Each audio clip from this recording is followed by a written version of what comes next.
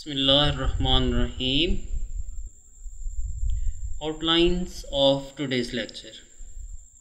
Interfacial defects, external surface defects, grain boundaries, tilt boundaries, twist boundaries, phase boundaries, twin boundaries, miscellaneous interfacial defects, and at the last we will see bulk or volume defects. Let us start. Interfacial defects. Interfacial defects are boundaries that have two dimensions and normally separate regions of the materials that have different crystal structures or crystallographic orientations. Figure में आप देख सकते हैं कि ये एक reason है। इस रीजन के अंदर एटम्स जो हैं वो परफेक्टली अलाइन हैं और इन एटम्स की जो ओरिएंटेशन है वो इस तरह है।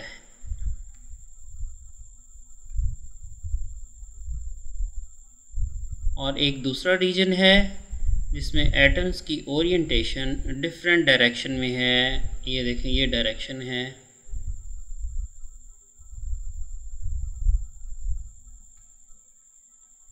Interfacial defects are boundaries that have two dimensions and normally separate regions of the material that have different crystallographic orientations. यहाँ पर दो रीजन हमने दिखाए हैं। एक में क्रिस्टलोग्राफिक ओरिएंटेशन एक डायरेक्शन में है, दूसरे रीजन में क्रिस्टलोग्राफिक ओरिएंटेशन दूसरे डायरेक्शन में है। तो इन दोनों रीजन्स के दरमियान ये जो बाउंड्रीज़ हैं इन्हें हम कहते हैं इंटरफेशियल बाउंड्रीज़।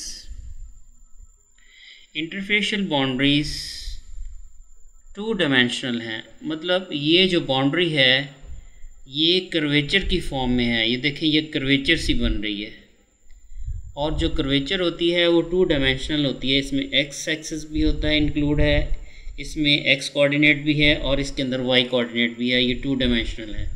अगर स्ट्रेट लाइन होती है तो वो वन डायमेंशनल है, अगर ये डॉट होता है तो वो ज़ीरो डायमेंशनल है। तो ये टू डायमेंशनल डिफेक्ट्स हैं।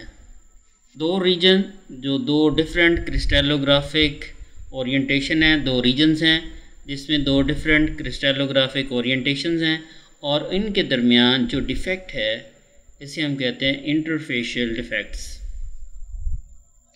These imperfections include external surfaces, grain boundaries, tilt boundaries, twist boundaries, phase boundaries, twin boundaries, and interfacial defects. External surface defects. One of the most obvious boundaries is the external surface along which the crystal structures terminates. यानी ये जो defect है ये external surface के ऊपर है। वो atoms जो एक्सटर्नल सरफेस के ऊपर मौजूद हैं तो यहाँ भी एक डिफेक्ट मौजूद है जिसे हम कहते हैं external surface defects. External atoms are not bounded to the maximum number of nearest neighbours. अब इसमें प्रॉब्लम यह है कि जो एक्सटर्नल सरफेस के ऊपर एटम्स मौजूद हैं उनके नियरेस्ट नेबर्स कम होंगे और वो एटम जो इंटीरियर में हैं उनके नियरेस्ट नेबर्स ज़्यादा होंगे and are therefore in a higher energy state then the atoms at the interior positions. तो एक्सटर्नल सरफेस के ऊपर जो एटम्स मौजूद हैं उनकी एनर्जी ज़्यादा है, उनके नियरेस्ट नेबर्स मैक्सिमम नहीं हैं। जो इंटीरियर में एटम्स हैं उनके नियरेस्ट नेबर्स मैक्सिमम हैं। To reduce this energy materials tend to minimise the total surface area. क्योंकि सरफेस एनर्जी इसकी बहुत ज़्यादा है, जो टॉप सरफेस के ऊपर एटम्स हैं मौजूद हैं, जो टॉप सरफेस के ऊपर एटॉमिक लेयर है इनकी सरफेस एनर्जी बहुत ज़्यादा है, तो मटेरियल इसको कम करने की कोशिश करता है अगर पॉसिबल हो सके तो। लेकिन सॉलिड्स के अंदर तो चूँकि मटेरियल जो है वो अपनी शेप नहीं चेंज कर सकता, अलबत्ता लिक्विड के अंदर मटेरियल अपनी शेप चेंज करके कोई स्फेरिकल शेप में आ जाता है और उनकी जो सरफेस एनर्जी है उसको रिड्यूस करता है। For example liquid एग्ज्यूम a shape having a minimum area.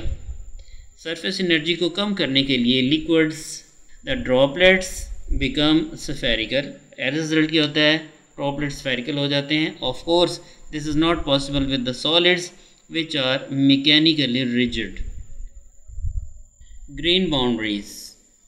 Another interfacial defect, the grain boundary, as a boundary separating two small grains or crystals having different crystallographic orientations in polycrystalline material. Suppose के figure के अंदर हमारे पास polycrystalline material है और इसके अंदर अगर आप एक रीजन को देखें, इस रीजन के अंदर क्रिस्टलोग्राफिक ओरिएंटेशंस इस डायरेक्शन में है और एक दूसरा रीजन है, इस रीजन के अंदर क्रिस्टलोग्राफिक ओरिएंटेशन इस डायरेक्शन में है। तो दो रीजन हैं, दो रीजन्स के अंदर क्रिस्टलोग्राफिक ओरिएंटेशंस डिफरेंट डायरेक्शंस में हैं और इनके दरमियान जो बाउंड्री है, जो डिफेक्ट है, इसे हम कहते हैं ग्रेन बाउंड्री डिफेक्ट। ये भी इंटरफेशियल डिफेक्ट ही है और ये पॉलीक्रिस्टलाइन मटेरियल्स के अंदर पाया जाता है। Various degree of crystallographic misalignment between the adjacent grains are possible. इनके अंदर दो ग्रेन्स के दरमियान मिसअलाइनमेंट आप देख सकते हैं। तो यहाँ पर आप मिस अलाइनमेंट को कैलकुलेट कर सकते हैं। अगर मैं इसकी जो एटॉमिक प्लेन है इसकी लाइन बनाऊँ तो इसकी ये एटॉमिक लाइन बनेगी इस रीजन की, इस रीजन के लिए ये, और इस रीजन के लिए ये इसकी ये एटॉमिक प्लेन है। और अगर इन दोनों लाइंस को मिलाया जाए तो एक एंगल बनता है जिसे हम कहते हैं एंगल ऑफ मिस अलाइनमेंट। अब अगर ये एंगल फ्यू डिग्री है तो इसे हम कहेंगे स्मॉल एंगल ग्रेन बाउंड्री, और अगर ये एंगल लार्जर एंगल है तो फिर हम इसे कहेंगे high angle grain boundary.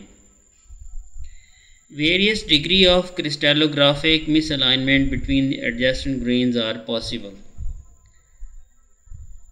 When this orientation mismatch is slight, अगर ये एंगल कम हो on the order of few degree का ये हो, then the term small or low angle grain boundary is used। अगर तो ये एंगल कम है, जैसे यहाँ देखें ये हमारा ग्रेन 1 है, इसको आप ग्रेन 1 कह दें, इसको आप ग्रेन 2 कह दें और इसे आप ग्रेन 3 कह दें, और 2 और 3 के दरमियान आप एंगल ऑफ मिसअलाइनमेंट फाइंड करें। ग्रेन 3 के अंदर जो एटॉमिक अलाइनमेंट्स हैं उसको आप देख सकते हैं, ये इस डायरेक्शन में हैं, और ग्रेन 2 के अंदर जो अलाइनमेंट हैं वो इस डायरेक्शन में हैं। अगर आप इन दोनों के दरमियान एंगल फाइंड करना चाहें तो एक लाइन ये ड्रा कर लें, ये लाइन होगी ग्रेन 3 के लिए और दूसरी लाइन जो है वो होगी ग्रेन 2 के लिए, ये ग्रेन 2 की लाइन है। तो इन दोनों के दरमियान जो ये एंगल है ये है जी एंगल ऑफ मिस अलाइनमेंट, और आप देख सकते हैं कि ये जो एंगल है ये स्मॉलर एंगल है, फ्यू डिग्री का एंगल है, लिहाजा यहाँ पर जो ग्रेन बाउंड्री मिल रही है इस ग्रेन बाउंड्री को हम कहेंगे स्मॉल एंगल ग्रेन बाउंड्री। दूसरी तरफ आप ग्रेन 1 को देख लें और ग्रेन 2 को देख लें। ग्रेन 1 के अंदर ये ग्रेन 1 है, इस ग्रेन 1 में एटॉमिक अलाइनमेंट इस तरह है, इसका एटॉमिक प्लेन हम बना सकते हैं। एटॉमिक प्लेन की एक लाइन हमने ये बना दी, ये 1 की है, और ये ग्रेन 2 है। ग्रेन 2 की जो एटॉमिक अलाइनमेंट है वो इस डायरेक्शन में है। एक लाइन हमने ये ड्रॉ कर ली और दोनों के दरमियान ये एंगल देख लें, और ये एंगल फ्यू डिग्री से ज़्यादा है, लिहाजा ये जो ग्रेन बाउंड्री होगी ये वाली इसे हम कहेंगे हाई एंगल ग्रेन बाउंड्री, क्योंकि इसका एंगल ज़्यादा है। दूसरी तरह की ग्रेन बाउंड्री है, इसे हम कहेंगे tilt boundary. One simple small angle grain boundary is formed when edge dislocation are aligned in a manner of the figure। अगर edge dislocation इस तरह हो, ये एंगल बन रहा हो और दो ग्रेन्स के दरमियान टिल्टिंग मौजूद हो, टिल्ट कर रहे हो और आपस में मिल रहे हो, तो इस तरह की जो ग्रेन बाउंड्री है उसे हम कहेंगे tilt boundary. This type is called tilt boundary. The angle of मिसओरिएंटेशन theta is also indicated in the figure. ये एंगल है थीटा, ये एंगल ऑफ मिसअलाइनमेंट है। यहाँ भी आप एंगल देख सकते हैं, ये एंगल ऑफ मिसअलाइनमेंट है। तो अगर दो ग्रेन्स इस तरह मिलें कि उनके दरमियान टिल्टिंग हो और कोई एंगल स्मॉल एंगल बन रहा हो, तो यहाँ जो बाउंड्री बनेगी, जो डिफेक्ट बनेगा, उसे हम कहेंगे टिल्ट बाउंड्री। एक और डिफेक्ट है जिसे हम कहेंगे twist boundary. When the angle of misorientation is parallel to the boundary, a twist boundary results, which can be described by an array of skew dislocation। तो आप देख सकते हैं कि दो ग्रेन्स हैं, ग्रेन 1 और ग्रेन 2, और उसके दरमियान ये कोई एक ट्विस्ट बाउंड्री एग्जिस्ट करती है, और इसे हम डिस्क्राइब कर सकते हैं bye an array of screw dislocation. ये स्क्रू डिसलोकेशन की तरह ही है कि इसके अंदर शेयर फोर्स लग रही है, और शेयर फोर्स की वजह से इस ग्रेन के ऊपर इस डायरेक्शन में फोर्स लग रही है और इस ग्रेन के ऊपर इस डायरेक्शन में फोर्स लग रही है। तो शेयर फोर्स के नतीजे में एक ट्विस्ट प्रोड्यूस हो गया है, और जो बाउंड्रीज इसके अंदर इन्वॉल्व हैं, जो फॉल्ट इसके अंदर इन्वॉल्व हैं, जो डिफेक्ट इसके अंदर इन्वॉल्व है, उसे हम कहेंगे twist boundaries. Phase boundaries. Phase boundaries exist in multi-phase mixed phase materials। Mix phase material होते हैं कि एक ही टेम्परेचर के ऊपर एक ग्रेन का कोई और फेज़ है, दूसरे ग्रेन का कोई और फेज़ है, तीसरे ग्रेन का कोई और फेज़ है। हो सकता है कि एक ग्रेन के अंदर लिक्विड फेज़ हो, दूसरे के अंदर सॉलिड फेज़ हो। तो इस तरह के कोई मटेरियल्स होते हैं जिसे हम कहते हैं मिक्स फेज मटेरियल्स, तो उनमें फेज़ बाउंड्रीज पाई जाती हैं। Phase boundaries exist in multi phase या mix phase materials in which different phase exist on each side of the boundary. तो आप देख सकते हैं कि ये ग्रेन्स हैं और ये इनके दरमियान बाउंड्रीज हैं, तो ये ग्रेन बाउंड्री है। और अगर इनके दरमियान हर ग्रेन के अंदर ये ग्रेन 1 है, ये ग्रेन 2 है, ये ग्रेन 3 है, और अगर हर ग्रेन के अंदर डिफरेंट फेजेस मौजूद हों, तो ये जो बाउंड्रीज़ हैं, डिफेक्ट्स हैं, इन्हें हम कहेंगे फेज बाउंड्रीज।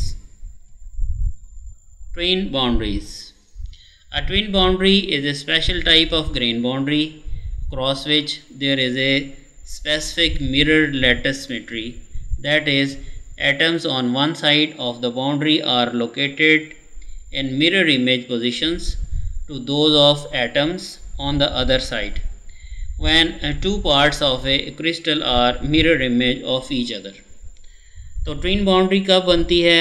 जब दो ग्रेन्स हों और दोनों एक दूसरे का मिरर इमेज हों, और यूँ समझें कि एक दूसरे का मिरर इमेज हैं, तो इनके दरमियान जो बाउंड्री है, जो प्लेन मौजूद है, ये जो ट्विन प्लेन है, जो बाउंड्री होगी इसके दरमियान, इसे हम कहेंगे twin boundary.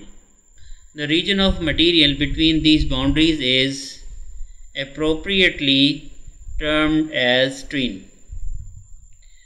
Twin results from atomic displacement that are produced from applied mechanical shear forces and also during annealing heating treatments following deformations.